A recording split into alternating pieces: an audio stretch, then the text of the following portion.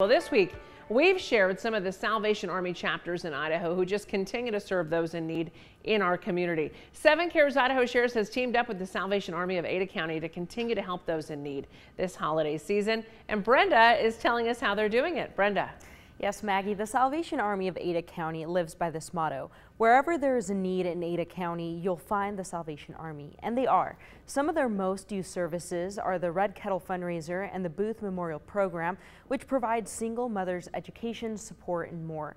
This year, the Salvation Army of Ada County is hoping to help 700 families, and 1,400 children will receive new toys and food boxes this holiday season. And this year, Boise Salvation Army has seen an increase in need.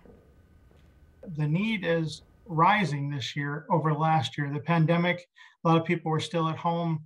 This year, people are trying to get back into the workforce and finding higher prices everywhere they're going. And so if we can help people with their holiday season, and that's really what our mission is to help our locals in need.